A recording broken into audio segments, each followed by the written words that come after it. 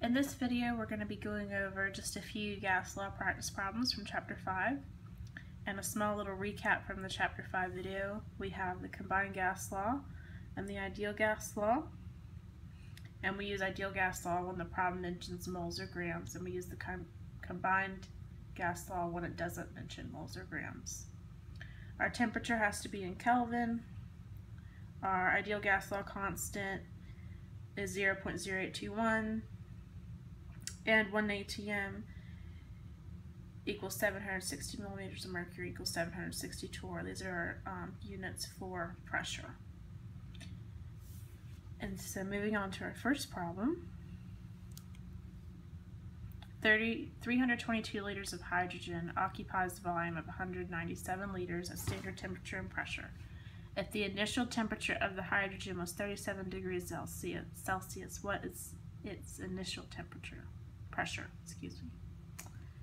So first we have to figure out which formula we're going to use, and the problem does not mention moles or grams, so we're going to use the combined gas law.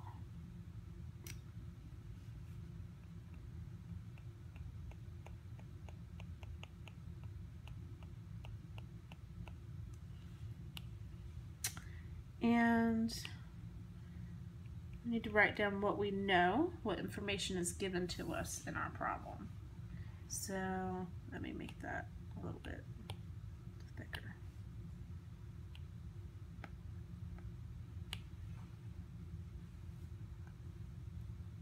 What do we know? Well, we know that our initial volume equals 322 liters.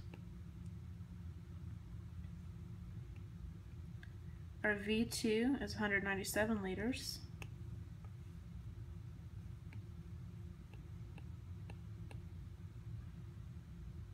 T1 is 37 degrees Celsius. But of course we have to convert that to Kelvin, so we're going to 273. That's going to be 310 Kelvin. T2 is at standard temperature and pressure, so that's automatically 273 Kelvin. And they're asking, or what do we have to find? And they're asking us for initial pressure P1. So this is what we're looking for. So we have to rearrange our equation to get P1. So we're going to have to divide by V1 over T1 to isolate it. And this is going to cancel. And when we divide by a fraction, we really multiply by the reciprocal. So P1 equals, it's going to be P2 V2 over T2 times the reciprocal of this, T1 over V1. And so at this point we have everything we need to just plug everything in. So we're going to say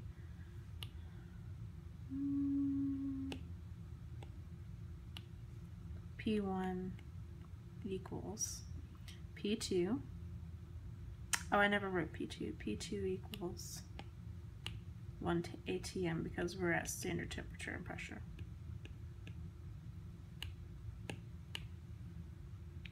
So P1 equals 1 atm times, I have 197 liters times 310 Kelvin divided by T2, 273 Kelvin, and 322 liters. And our units cancel.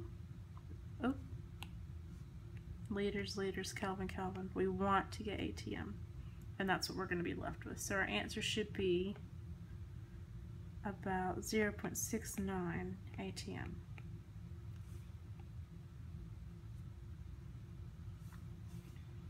So we're going to move to the next problem. 20-liter container is filled with helium and the pressure is 150 atm and the temperature is 30 degrees Celsius. How many 5-liter balloons can be filled when the temperature is 22 degrees Celsius and the atmospheric pressure is 755 millimeters? And so which formula are we going to use? Well, we don't have moles or grams in the question, so we're going to use combined gas law. And so we have to think about what we know and what they're asking us for.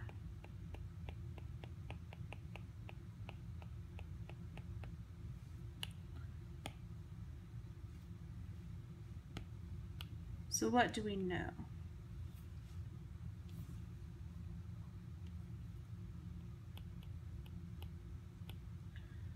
Well, we know that V1 equals 20 liters, P1 equals 150 atm, and T1 equals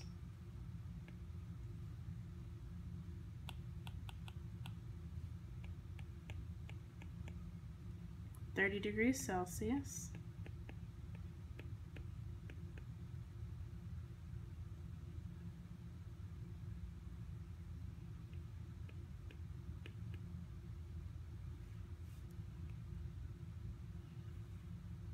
We know that P2 equals 755 millimeters of mercury. And then of course we have to divide by 760 to convert to ATM. That's going to be about 0.99 ATM. And T2 equals 22 degrees Celsius that we have to convert to Kelvin.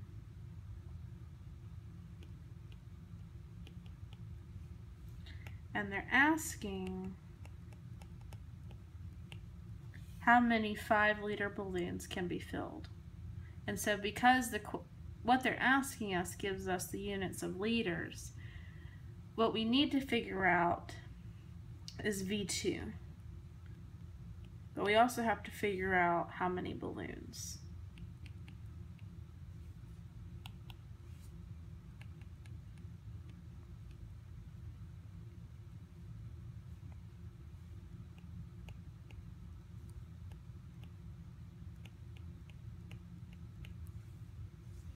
Okay, so we're looking for V2, so we have to isolate our formula, or isolate V2 from our formula. And so we're going to have to divide by P2 over T2.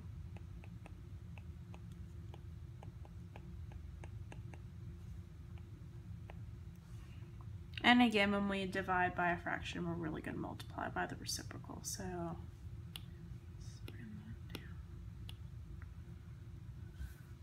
V2 is going to equal P1 V1 over T1 times T2 over P2. And so again, now we just simply have a plug and chug. So we have 150 ATM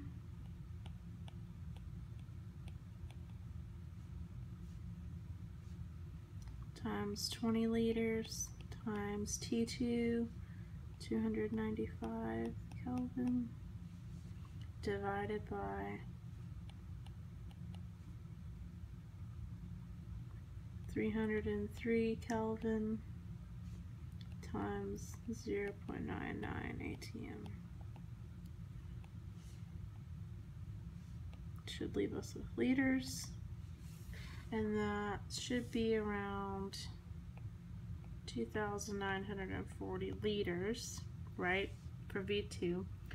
And it asks us how many 5-liter balloons can be filled. So we have to divide this by 5 liters. And that should be about 588 balloons.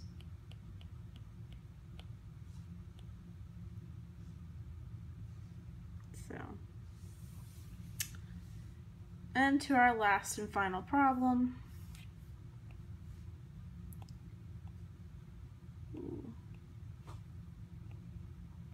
At what temperature will 0.654 moles of neon gas occupy 12.3 liters at 1.95 atmospheres? So this problem, we see moles. So that's a good indication for us to use PV equals nRT. And so what do we know?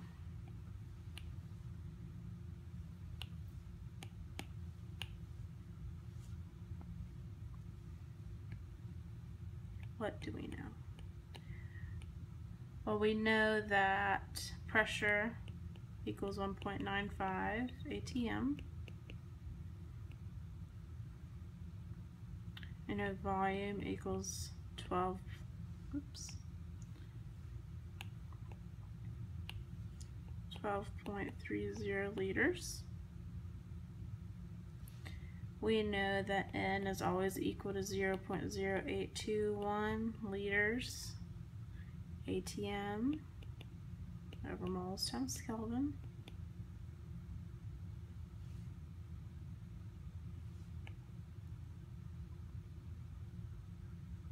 Oh, excuse me, R, that's R, not N. And N, the number of moles, is 0.654 moles. And they're asking for temperature. So I'm going to rearrange my equation to solve for temperature. So we're going to divide by N times R. So our new equation is PV over NR equals T. So our pressure is 1.95 atm times our volume, 12.30 liters, divided by our moles, 0.654 moles, times our gas constant, 0.0821 liters atm, moles times Kelvin. And our atm are going to cancel, our moles are going to cancel, our liters are going to cancel, and when we have a fraction of a fraction, we multiply by the reciprocal, so our K is going to flip up into the numerator, leaving us with temperature.